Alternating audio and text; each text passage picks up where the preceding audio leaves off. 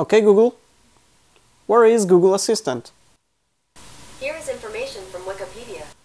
Oh, it's only available on Google Pixel. Well, let's make it work on Nexus 6P.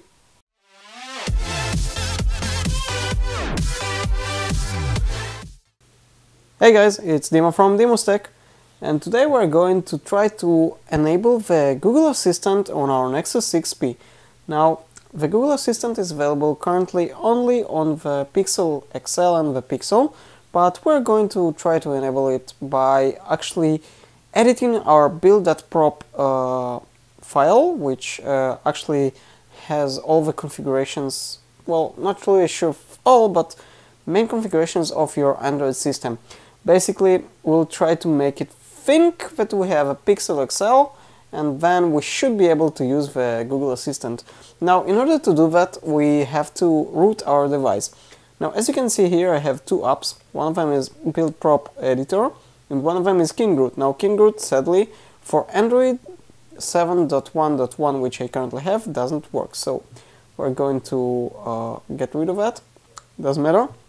And we will have to do it the old-fashioned way. So basically what I'm going to do is actually root the device via twrp. Now, one thing I want to mention.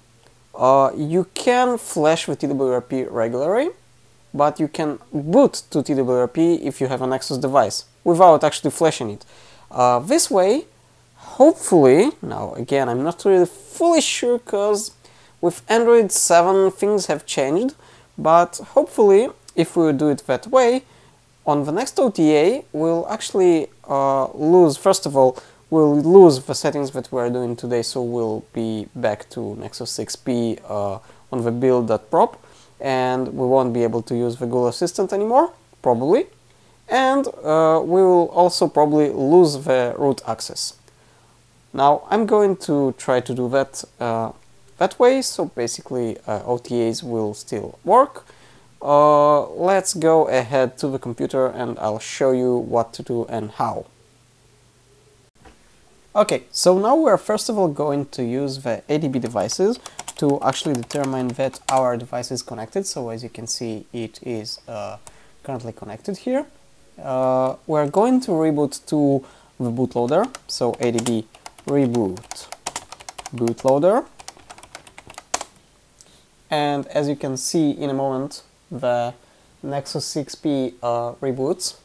And now we're going to use fastboot and navigate to our twrp file, which I'm going to do this way.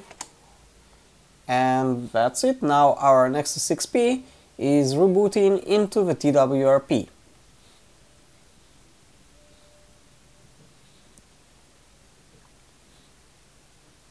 And now when we are booted to the twrp, we can go back to our Nexus device and continue.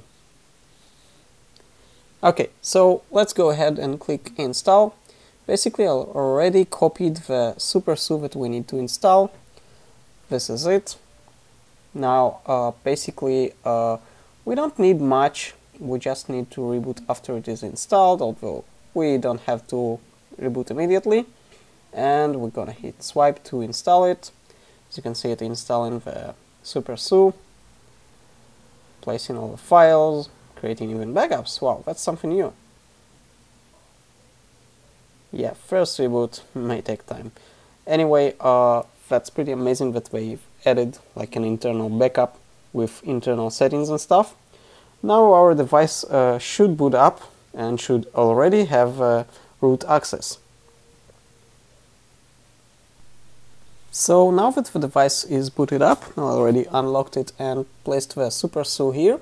Let's go ahead to the SuperSU and check what can we do here. I'm not really sure with the new versions and stuff. So great, it doesn't say that we have issues, so that means our phone should be rooted. Let's go ahead to the build.prop. And as you can see, that loads the build.prop, but that still doesn't require the root access. What we need to do is actually edit it. So let's search for model. And for some reason it actually already has Pixel XL. No, I think I know what it is. I tried to modify the build.prop without actually rooting, it didn't work for me, but it seems that it saved something. So that's the thing that we wanted. Now we're going to, I think it's already even saved.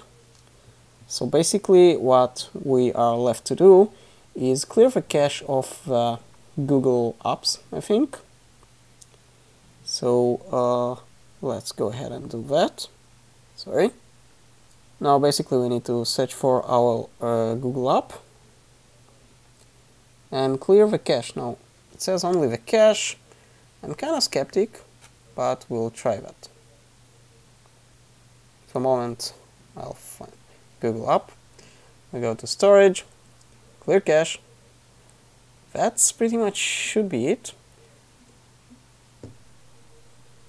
And we have the Google Assistant. Hi, I'm your Google Assistant. I can help you find what you need and get things done. If you need help, just ask, what can you do? So, how can I help? What can you do? I can help you with lots of things. For example, you can say things like, I'm bored, or recite a poem. Just swipe to see more suggestions. Okay, Google. Not really sure how you can speak with it. Tell me a joke. Scientists recently discovered a new dinosaur that was very intelligent. It is called a thesaurus. I didn't get that joke, seriously. Anyway, you can now use the Google Assistant. So basically, from whatever screen that you are on, you can press launch home and it launches the Google Assistant. Now we're going to try to do something else. Okay, Google. And it works as well. Now, as far as I know, you can say also, hey Google, let's try that one. Hey Google. Nope. Seems like it's only okay Google. And voila. So that's pretty much it. The build.prop for some reason wanted the access right now, but whatever. So let's go ahead and ask something our new Google Assistant. Who are you? I'm your Google Assistant, a new way to talk to Google. That's it guys for today. You know what to do. Like this video if you liked it. Dislike if you didn't, although you shouldn't, and as always, don't forget to subscribe, and when you do, don't forget to mark the V to receive future video updates. Currently it looks like a bell on your YouTube next to the subscribe button, so if you ring the bell, basically you'll get notified when I get new videos. That's it guys for today, as always, see you in the next one.